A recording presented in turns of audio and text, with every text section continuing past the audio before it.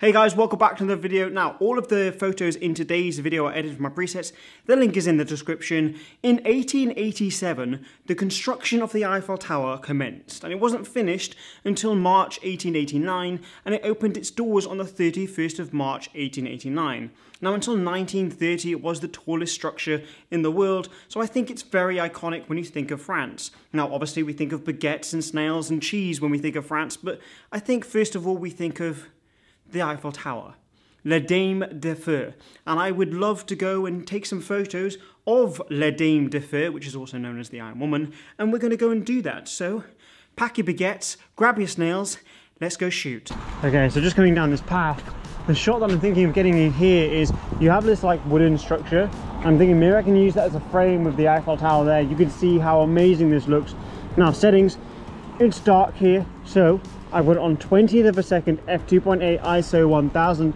Gonna get down into this little area down here to try and get the shot, and I don't know if it's gonna be wide enough.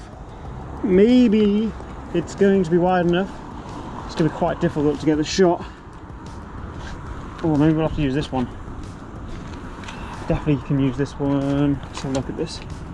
Okay, that'll do. So we'll use this one here. Kind of frame that up in there. Oh God, I'm falling over. And we'll go, make sure it's focused on the Eiffel Tower itself, like so. Bash. And we'll take that. Okay, moving on down here. Now, the objective of today is, I would quite like to, that's a good one to get started with, I would quite like to be able to get a photo from somewhere quite high up. So I don't know if I'm going to be able to get in any buildings, because I think that's very optimistic this time of night in rainy Paris. I'm in Paris and it's raining, look at it. It's amazing. Can't wait to get some reflection shots later on. There's a staircase up here, I think, that I can kind of go up and get a shot. I'm not entirely sure if I can. I'm hoping maybe at the top I can kind of look back on myself and get the Eiffel Tower with some buildings. Okay, so if you come up the stairs, you kind of get to this street here, which is a cool little street. If there were some reflections, maybe we can use it. I don't know if they're going to be big enough reflections, so I'm going to get a shot kind of here at 14. People going down the stairs. Come over to the right, maybe.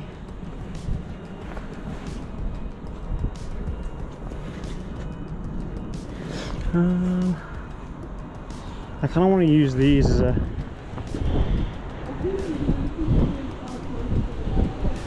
Okay, maybe this will work. Okay, we'll move down a little bit more. If we go this side. Oh my God, mine's pouring.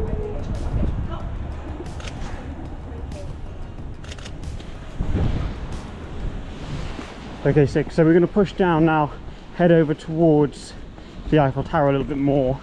Maybe try and find a reflection shot. But I've got the 14 to 24 on at the moment, and then I've got the 85mm in my bag. Now, the objective of tonight is to take a photo of Eiffel Tower in as many different situations, locations as I possibly can, in kind of like a 360 loop around it. When you're here, you've got to appreciate the scale of it. It's insane.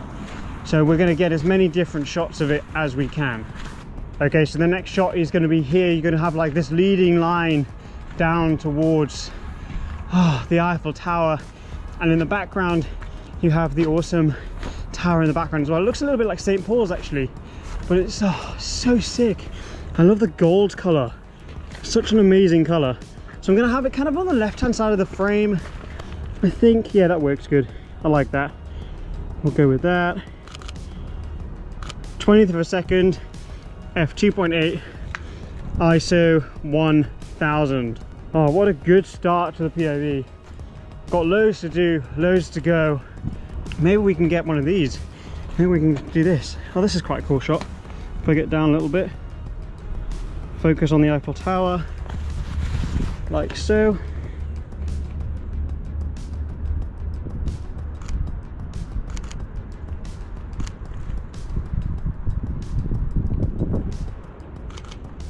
Oh, nice. I like that. That's sick. Okay, moving on. Okay, so the next shot is going to be here. I'm going to try and do it on like a longer exposure. So I just need to clean the front because it is rainy. I'm actually going to use the thing behind me as like a rest. There is this car in the way, which is a bit annoying. Hopefully they'll move in a minute. It looks like the car's not going anywhere because they're just doing TikToks in the car, which is great.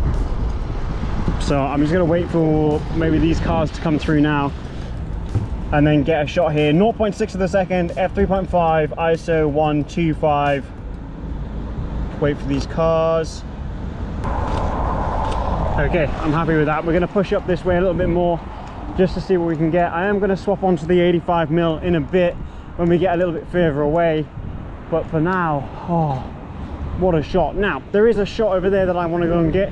There's a reflection shot where you can get like the Eiffel Tower, you know, in a reflection. But I'm going to go and get that in a moment. Okay, I've thrown the 85mm on 1.4 from Samyang. I'm going to get a shot here. I think I can maybe get a decent shot here, maybe someone crossing the road in a minute or something, because there's kind of like a leading line straight down the middle. Yeah, we can definitely get a shot here. I'm gonna have the settings at 100th of a second. We'll push the ISO to 1000 and we'll change the shutter to 250 of a second. Someone going through the frame now. Sick. Some more people. Am I gonna get them? Did I get that cyclist? I think I might have. Okay, so I'm gonna walk down the center of the road and see if I can get, I don't know, maybe someone crossing the road. We'll see. I think maybe I want the wide angle on now.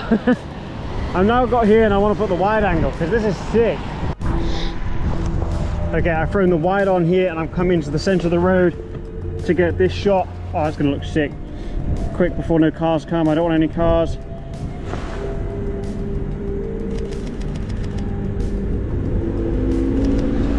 $14mm. Oh, that looks insane. Oh, it looks amazing. Okay, I've come into the sensor now at 14. I'm going to put it onto maybe 1/3 of a second to try and get some long exposure. You know, some of those light trails from the car. Gonna hold it nice and steady, nice and symmetrical shot. Like so. I'm gonna wait for a car or something to go through the frame.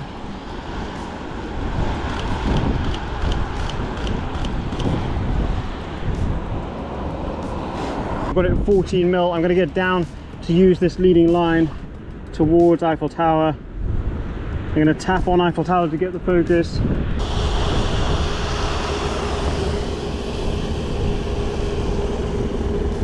Okay, we're going to move on. I'm going to come over to the side over here to see if I think I can get a reflection over here, because the other side it's a bit too windy, but this side I think it's going to be a little bit better. So 14mm, and we'll probably go about here. Can't really see what I'm doing, but thankfully I've got the A7 IV, so I can flip it around and I can see exactly what I want to see.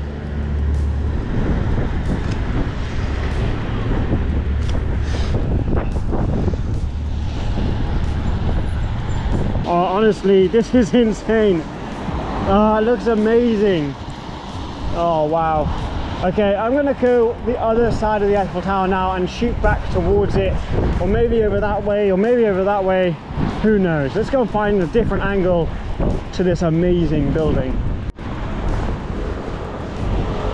Okay, so I've come over to the famous underpass, which was also in the film Inception, to get a shot here, because, well, I mean, look at it, it's a sick location.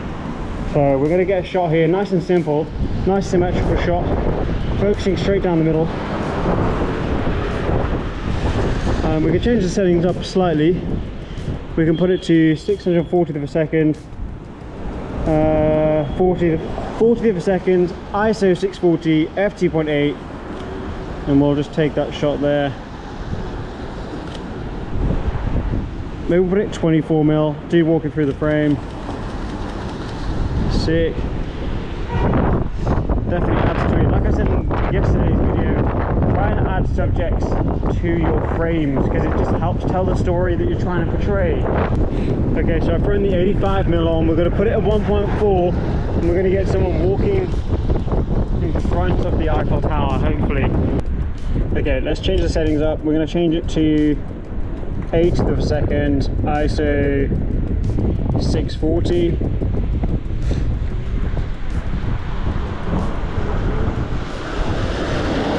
It's okay.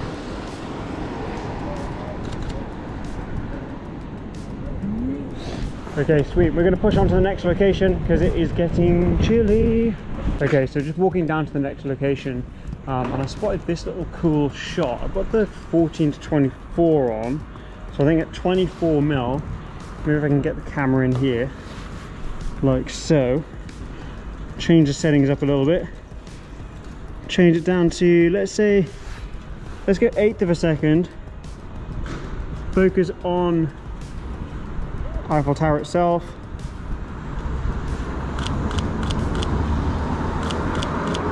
Now I actually think it'd be a cool shot if I kind of include this as a frame. So maybe like this.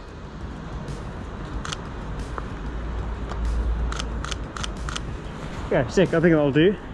Okay, so I stopped here because this shot looks really sick. So 24, I'm thinking. Move to the right hand side.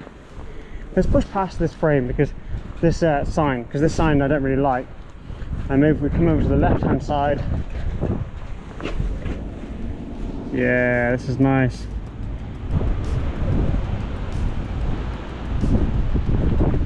What is going on with this white balance?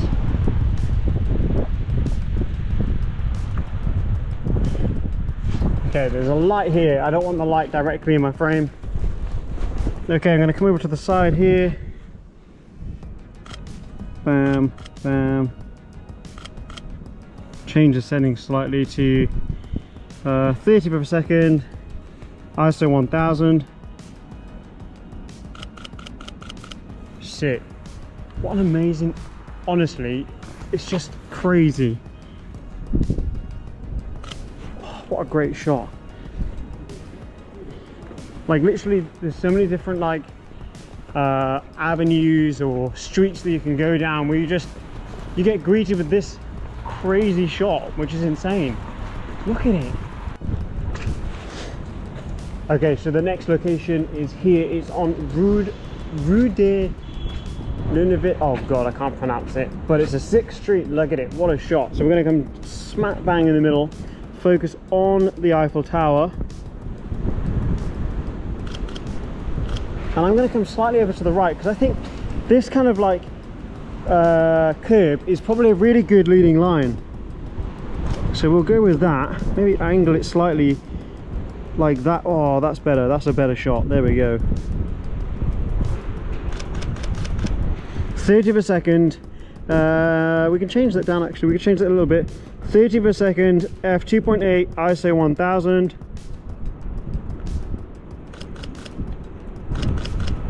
Oh, so sick.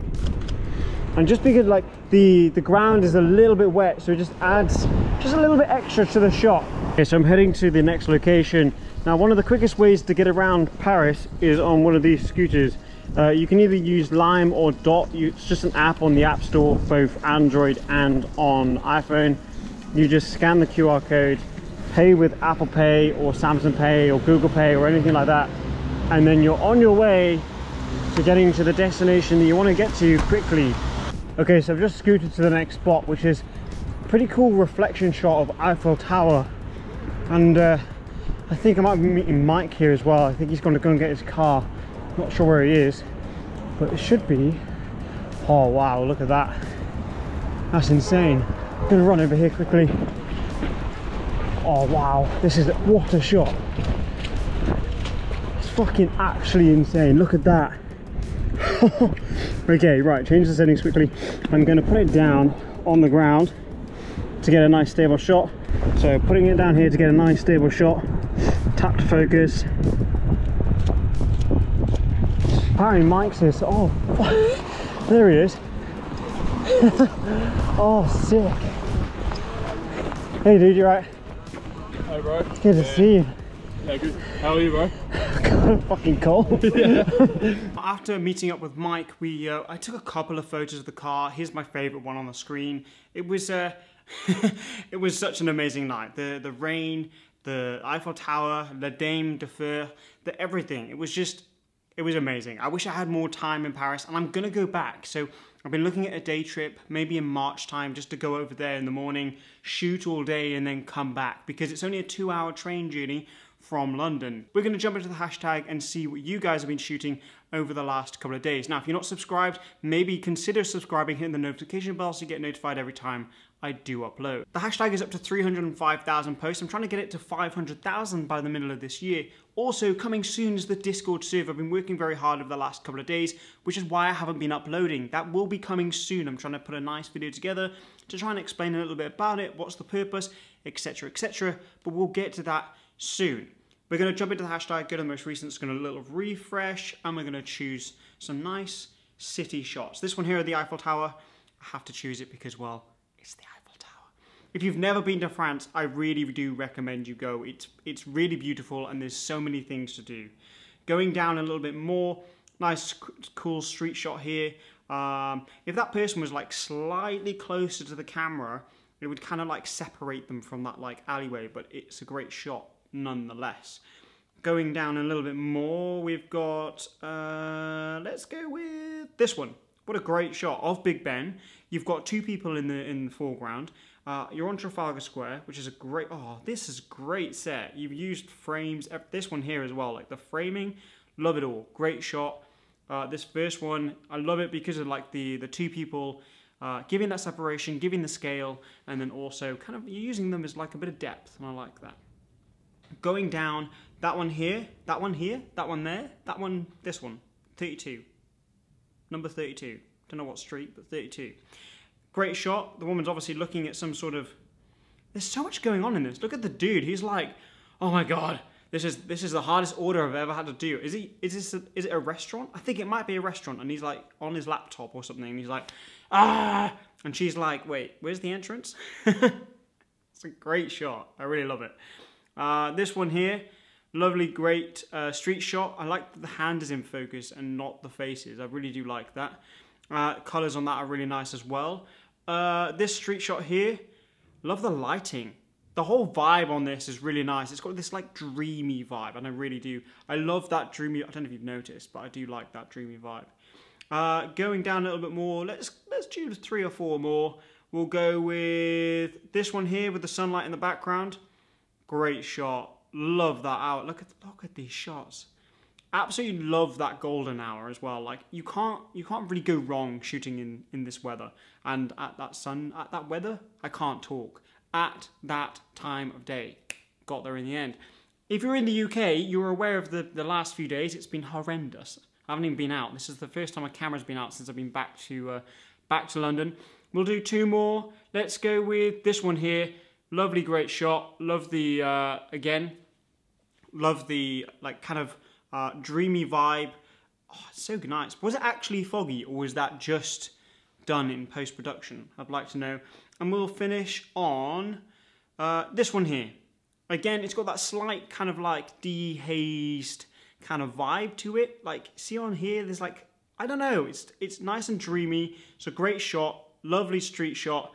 And overall, I'm super inspired. Now, if you do want to get featured on this channel, you can use the hashtag OPTICALWANDER, and I'll see them and inspire me to go out and shoot. I mean, I'm probably not inspired right now to go out and shoot because it's not very great outside. Now, it wouldn't be so bad if it was just the rain, but it's the wind and it's just horrible in the UK right now.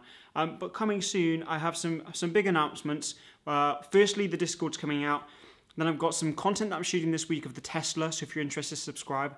I'm going to be shooting that all this week, so I'll be doing daily vlogs. And then when the server is completed and finished, I will be uploading it. I might ask some of you to come over into the Discord and check it out.